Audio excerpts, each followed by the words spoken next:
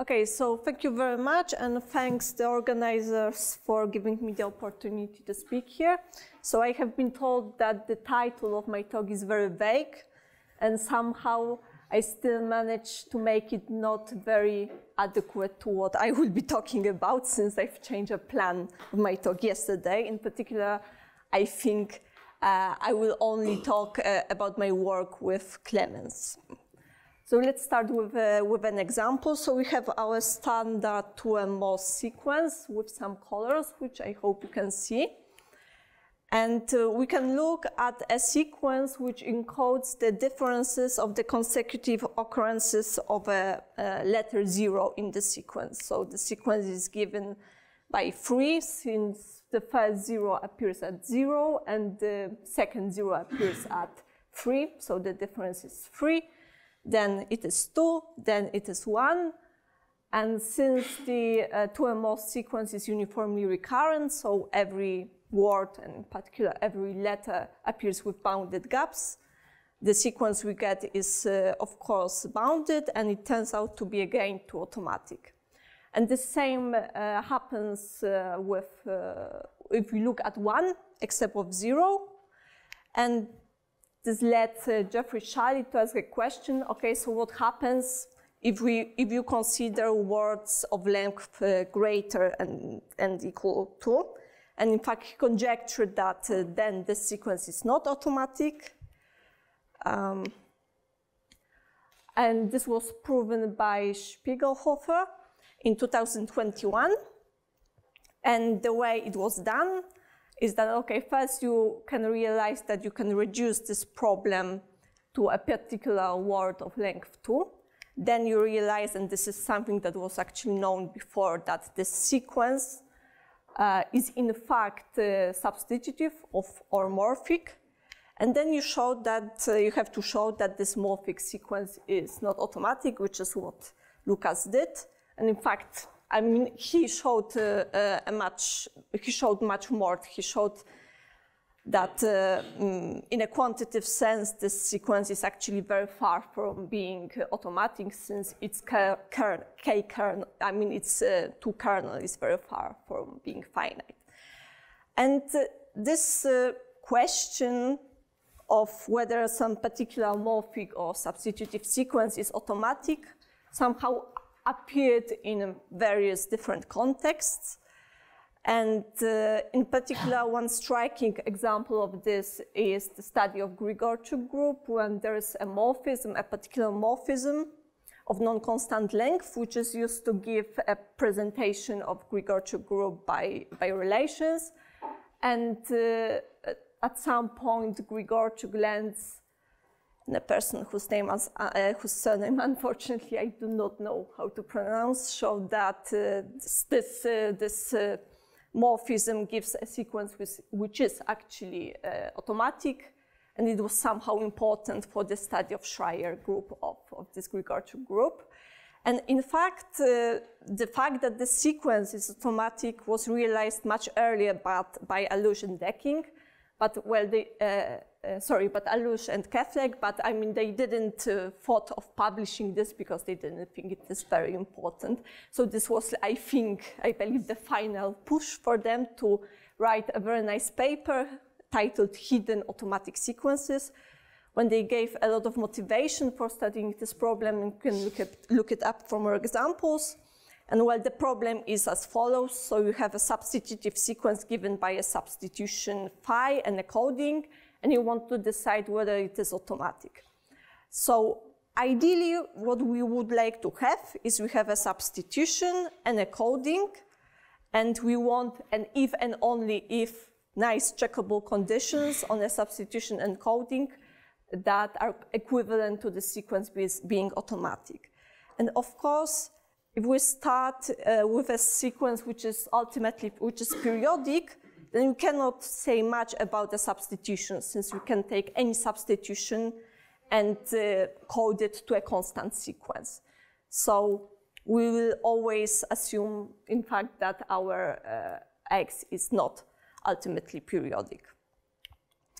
Okay, so now I want to do a little detour and talk a little about Cobham's theorem, which will be relevant in the study. So in general, there is this philosophy, which I wrote it here as a slogan, that objects which come from arithmetically independent origins are expected to have little overlap. And you can see examples of this in various areas of mathematics. For example, famous Fürstenberg's 2 × 2 3 conjectures, which quantify in various ways a prediction that an irrational real number should have its expansions in multiplicatively independent bases should have little in common. For example, their entropy, the sum of their entropy should be greater than or equal than 1. The finiteness of solutions of S-unit equations, and more generally, the finiteness of intersections of sets of values of independent linear recurrent sequences, which I will maybe touch upon a little bit if I come to the proofs. The intersection of fractals, so iterated function system, which are given by multiplicatively independent ratios, and something which is very relevant for us in combinatorics and words, and especially automata theory, the fact that digital sequences which are defined with respect to expansions in multiplicatively independent bases should be very different. And a prototypical and very old result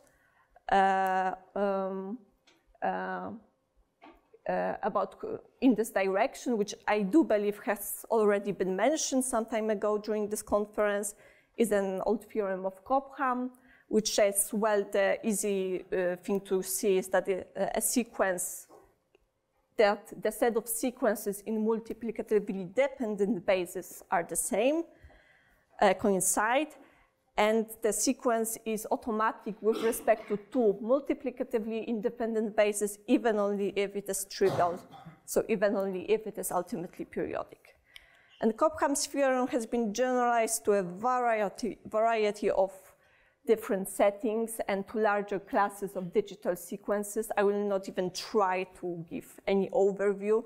So digital sequences which take infinitely many values, like regular sequences or K-Mailer functions, or for example, morphic sequences, and I will talk about it since it will be relevant. And for this, I would need to give you a concrete setup I will use. So this is just an information for you that I will be thinking of automatic sequences as codings of fixed points of constant length substitution. And as we have seen today already, this is the same as the usual definition using automata, if this is what you prefer. And if we relax this assumption that the substitution should have constant length, then we get a larger class of substitutive homomorphic sequences. And I will be somehow quite careful in stating the setup here, since it will be quite important.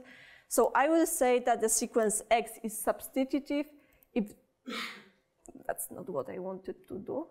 Okay, if there exists a non-erasing substitution on some alphabet, together with some prolongable letter, a fixed point of this substitution given by iterating this prolongable letter, such that all letters from my alphabet appear in this fixed point. So this is not in any way restrictive, I can always assume this. And a coding which sends this fixed point to my sequence. And if I have such a setup, I will say that X is a substitutive sequence, and it is produced by this triple phi A and tau. And to state a generalization of Cobham's theorem to substitutive sequences, I have to tell you what the base of a substitutive sequence is. And for that, I need to tell you what an incidence matrix is. So with any substitution, we can associate it some matrix. And looking at an example here, we have a substitution that maps 0 to 0, 1 and 1 to 0, 0.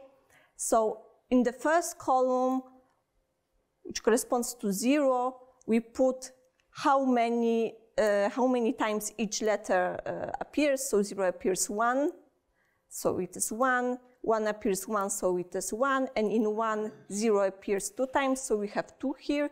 And 1 doesn't appear, so it is 0. So in general, we look at the substitution, and we forget about how the letters are put in our images. We only look at how many of them we are. And if we have our incidence matrix, then it allows us easily to compute the growth rates of any word. The growth rate is always a linear recurrent sequence with characteristic polynomial given by the minimal polynomial of this incidence matrix.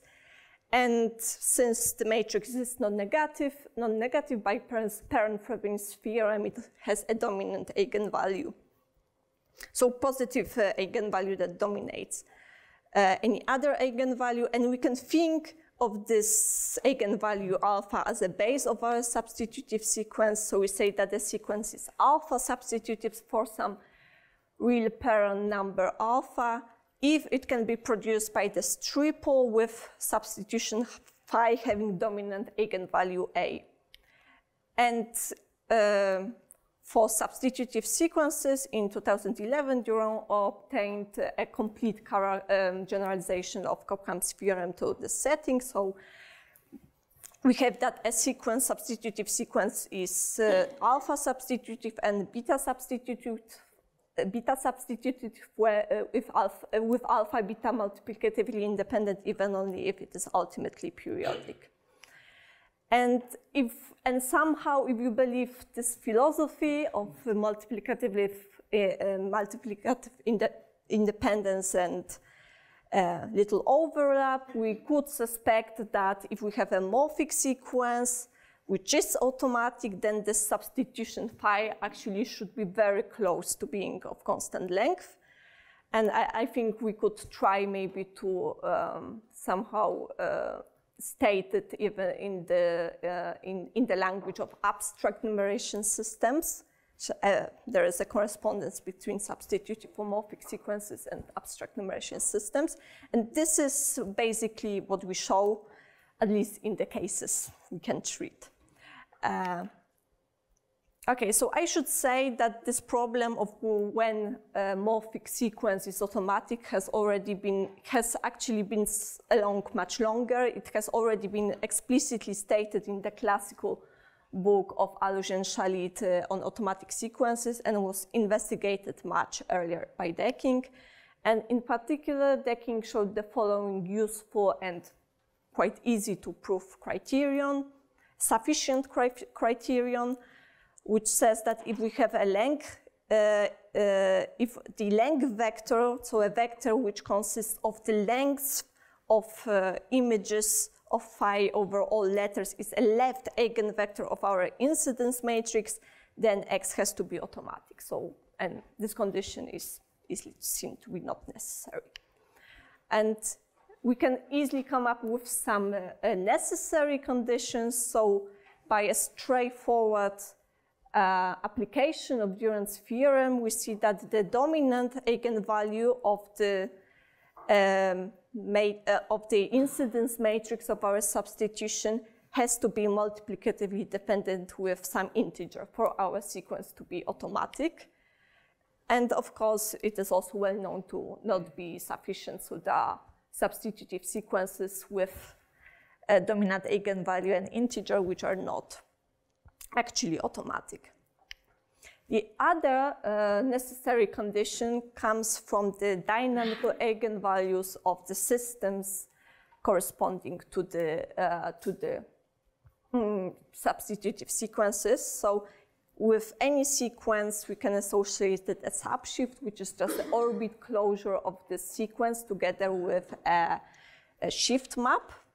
And a complex number, lambda, is a dynamical eigenvalue if there exists some non-zero continuous function from X to the complex numbers such that F composed with T is equal to lambda F. So this is, so you you can lift the map T to a map on the continuous function. This is called a Cobham operator, and these are basically the eigenvalues of the Cobham operator. And for minimal, given by uniformly recurrent sequences. So for minimal k-automatic systems, we have a full description of its eigenvalues, and its eigenvalues are rational, and they are given exactly by kn roots of unity, and then possibly some finite number of roots of unity, of h roots of unity when h is some integer coprime with k. So for purely automatic systems, it was proven much earlier by Decking, actually in the same paper in which he gave this necessary sufficient condition for automaticity. And much later, Miasawi and Clemens Müller showed the general case. And unfortunately, this still is not sufficient. So you can come up with a substitutive systems which has exactly the eigenvalues you would expect, but it's not automatic.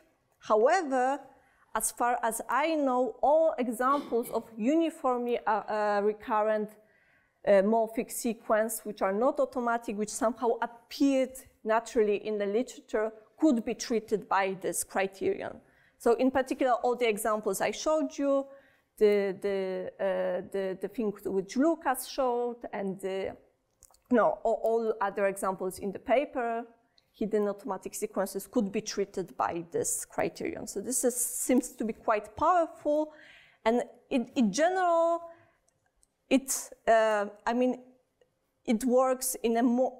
It can be used in more general settings. So if you have any sequence which you suspect is not automatic, and maybe you do not have much luck showing it using combinatorial tools, it might be useful to check if something is known about the dynamical eigenvalues of the sequence.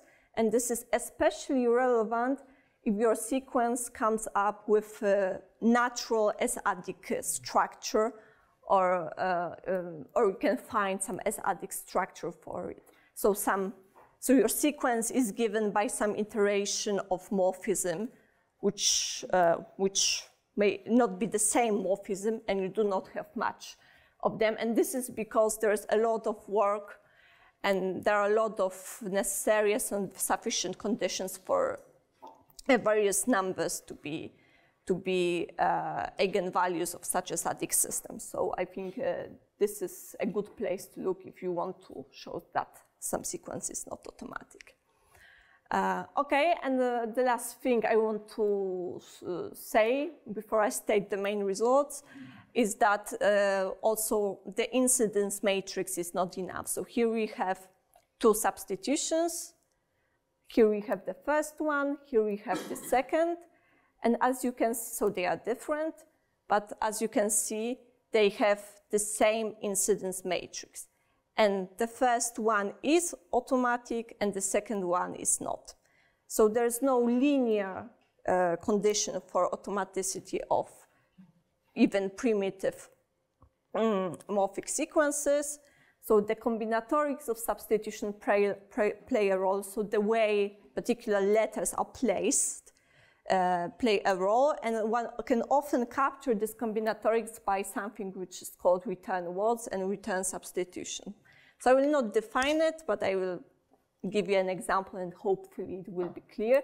So here we have some primitive substitution with its fixed point, and we look at the first letter, which is A, and the return words to this first letter, and irreducible return words to this first letter are just words which start with A and do not contain any other appearance of A, and then this word plus A is once again in a language overshift. So the set of return words to this first letter A is of course finite if the substitution is primitive. And in this case, it can be checked that it is actually given just by these two words.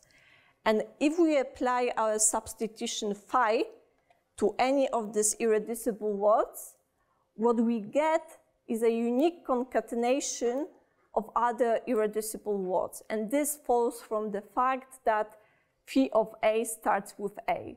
As if I have here, I have this AC, and I apply phi to it, and then here I have A, and I apply phi to it, so it will start with A. So here I have some long return words, and I can uniquely factorize it into irreducible return words. So this allows me to define a new substitution, which is a substitution defined on an alphabet which consists of these return words, and this is what we call return substitution or on-derived substitution. Yeah, okay, as I've said, what we show is that X is automatic even only if this substitution is already close to being of constant length, and in particular for uniformly recurrent sequences. So when the substitution phi is primitive, we show that the Decking's criterion while applied to the return substitution essentially gives an even only if condition for automaticity of our sequence. So here we have this substitutive sequence given by phi, which is primitive, and we let rho denote this return substitution and m rho its incidence matrix. And we have the following result, which says that the sequence is automatic, even only if the length vector consisting of lengths of some power of phi of words W is a left eigenvector of this incidence matrix. When here this S is not very important. This S is the size of the largest Jordan block of incidence matrix corresponding to an eigenvalue 0. So in particular, if we have a substitution which is proper, which means that the image of each letter by phi starts with the same letter, so here the substitution is proper since each image starts with A, then yes, and many substitutive sequences you naturally get are proper. For example, if you have something called Bratelli-Vershik diagram and you read a substitutive sequence from it, then it naturally will be proper. And in fact, any uniformly recurrent substitutive sequence can be given by a proper substitution. So once we have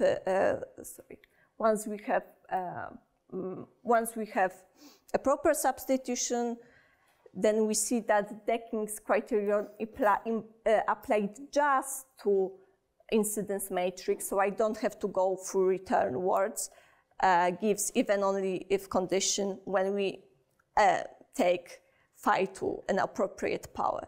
So in particular, if we happen to have a substitution which is proper and the matrix does not have eigenvalue 0, then the sequence is automatic even only if a constant, so S is 0 there, then, so the constant sequence of ones is a left eigenvector, and this is the same as saying that a substitution is already of constant length. And yeah, I think it can be considered very easy to check.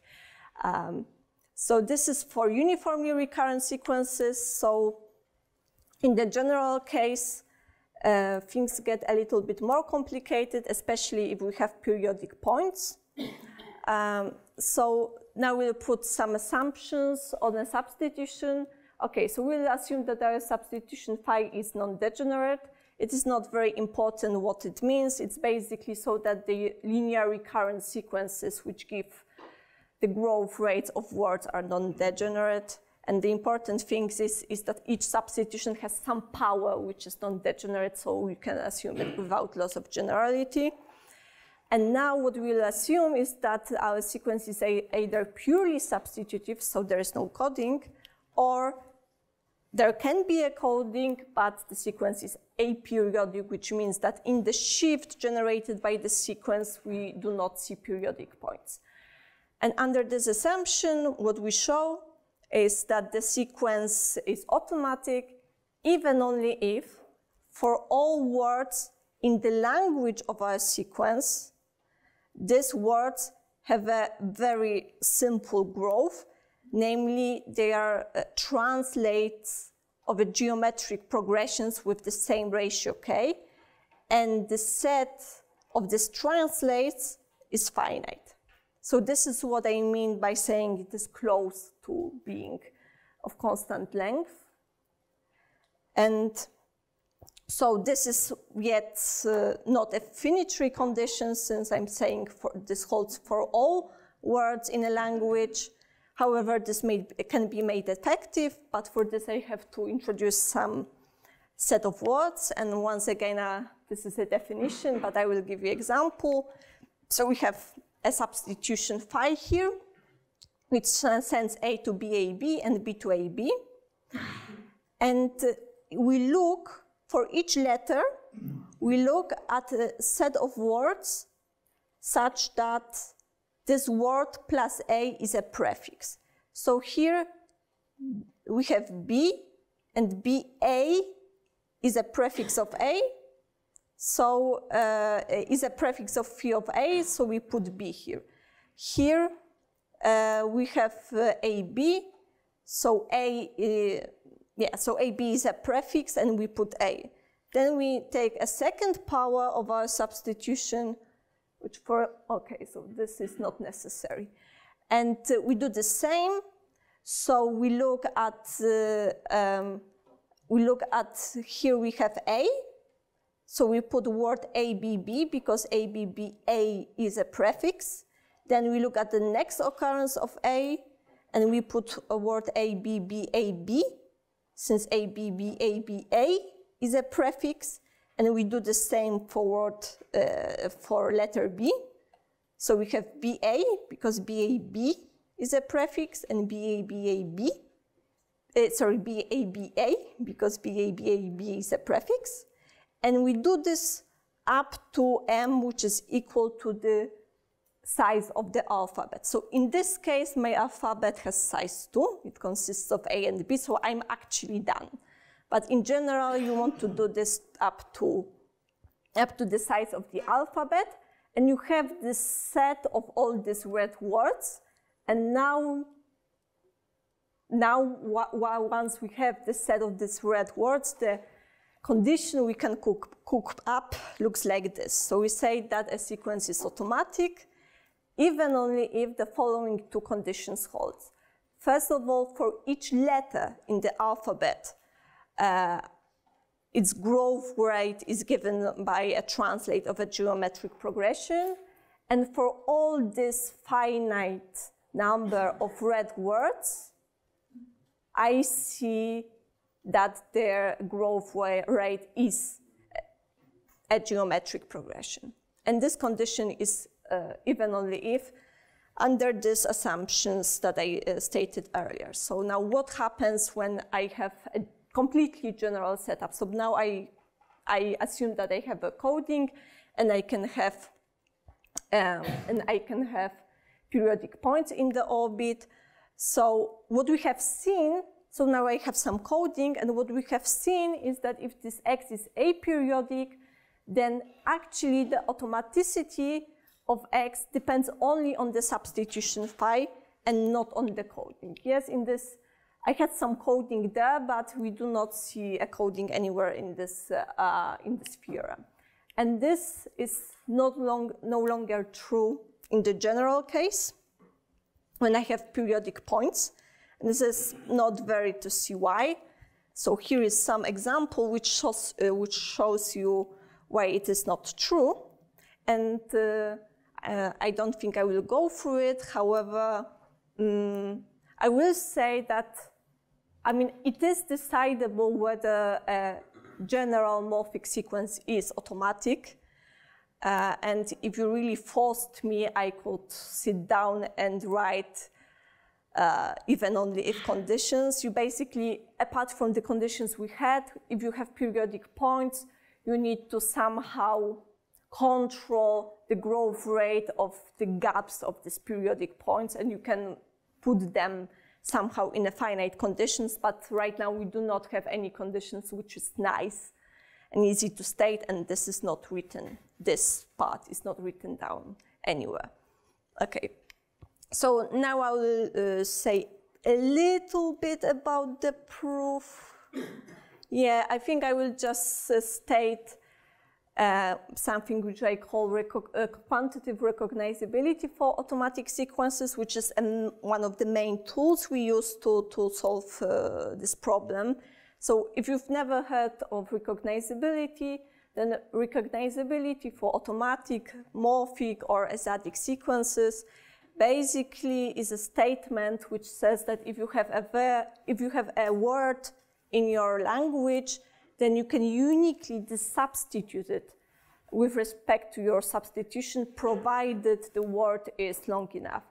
And the usual statement for recognizability work, so this really comes rather from the dynamical systems community, and they are usually, so very often, although it changes slowly, dynamicists are only interested in substitutions and do not look at coding, so they are interested in purely substitutive systems. And then there is recognizability criterion. And what we wanted is a criterion which works for general automatic sequence, and not necessarily minimal. And what we also wanted is a good control of how well we can substitute this word. So now some notations for a sequence and a word in a language. We let, so this is U, and here, okay, so W should be U. So we let any, no, this is, yeah, it should be NXU, sorry. So we should, so we let NXU denote the set of occurrences of the word U in a sequence X. For a word U, we let LU be a number L, integer L, such that the length of U is between k to the power L and k to the power L minus L plus 1. And we also let L per X denote the union of languages of all periodic subsystems of the system generated by X. So all words which lie in the language of some periodic word. And the statement that we have says that if we have a k-automatic sequence, then we can find some integer t. Okay, maybe t is not important. You can find some integer m and a finite set of rational numbers which depend only on x, such that for each word which is not periodic, the set of difference of occurrences of these words in my sequence lies in the set taken modulo a power k, which is very close to the actual length of U, just by definition of U, lies in a finite set. And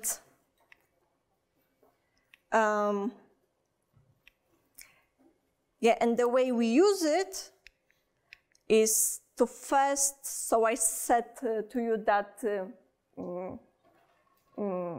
return words are useful, so the way we use it is to first show that the growth rate we want to see works for all return words. And yeah, so this is what we show. We show that using this, we can show that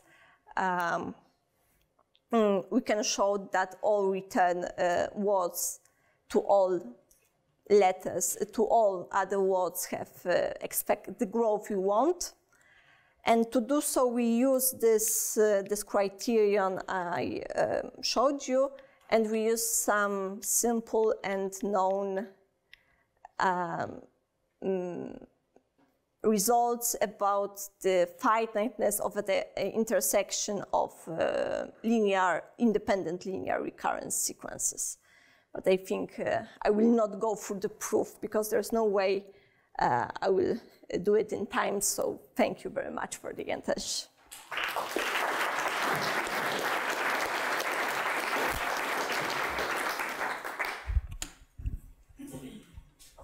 Thank you. So, other questions?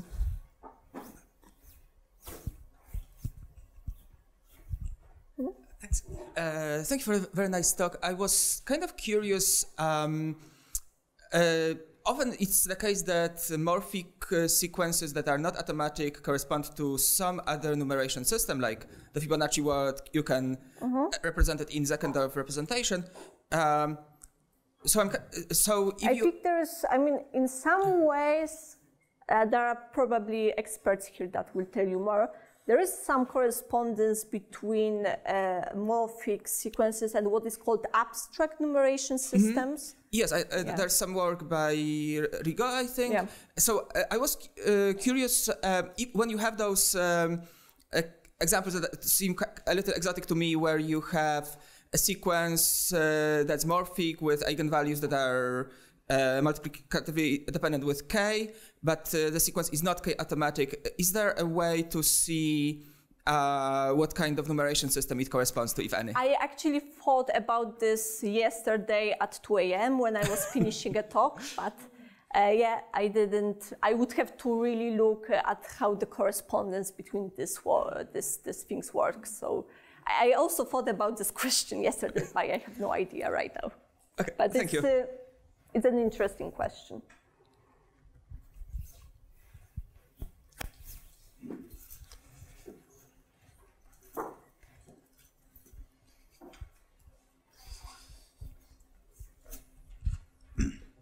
When I saw the last theorems that you mentioned, I thought about the article of Fabian Durand, and I remember that... Which one exactly? The one of the finite set of rationals.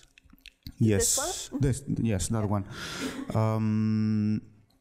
I remember that one of the key arguments for the theorem of Fabian was to study the frequencies of the letters or of the patterns. And the theorem of Durand-Cobham's theorem. Yeah, yes. And it sounds similar to that, like the finite set that consider the frequencies. Did you consider this approach? Like looking at frequencies? Yes, of the your okay, sequence. So the answer is very short. No, I did not consider. So somehow it was because basically this kind of comes. This kind of comes as a follow-up to this result of Clemens and Riem about eigenvalues, which I told you later. You may not see it here, but it's very related, so we're looking at this from a very dynamical point of view, and yeah, so I don't really. Okay. And have you considered in studying the automatic sequences in the multidimensional context? Well, yeah, I know of them, but what? But what would you want? What statement that? How to check if some multidimensional sequence is automatic? Yeah, something like that. For example, for block substitutions or rectangular substitutions. So it is a very interesting question. I have not considered it at all. When I was thinking about multidimensional automatic sequences, I was thinking in other directions. So there are some results which I knew I wouldn't get to, but we basically have this with Jakub Byszewski and Jakub Konieczny.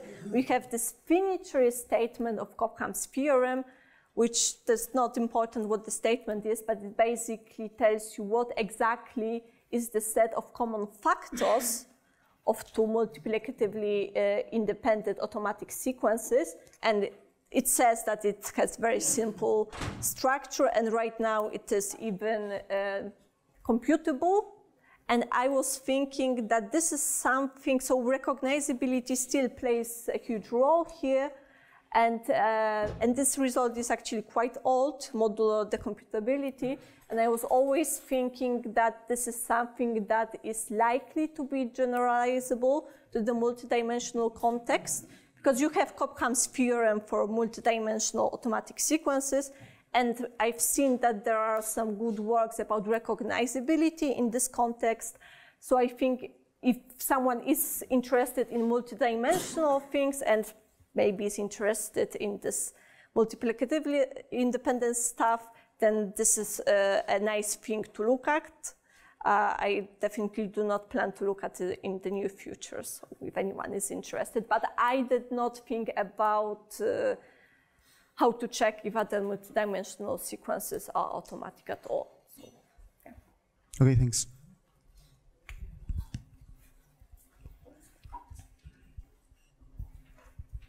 Okay, if there are no other questions, we can thank the speaker again.